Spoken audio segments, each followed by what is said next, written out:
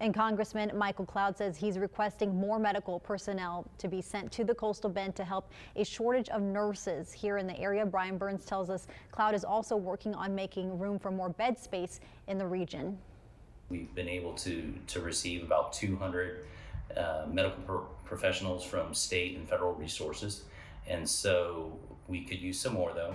When we talked with Congressman Michael Cloud a week ago, he was working on preparing a request for a naval hospital ship to be assigned to South Texas. His office tells us that after talking,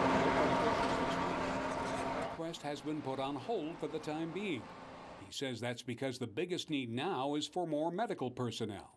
In a post on COVID-19 efforts, Cloud says he's making a direct request to the Health and Human Services Secretary. So our office is working on putting the final touches on a letter that we'll be sending in short order to urge the continuation of keeping those medical professionals in place in our district for as long as we're seeing this surge, and also sending more professionals.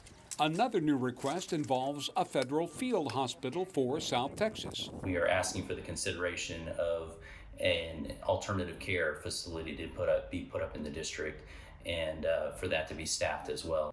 The congressman tells us there's no timetable on when he'll receive a response.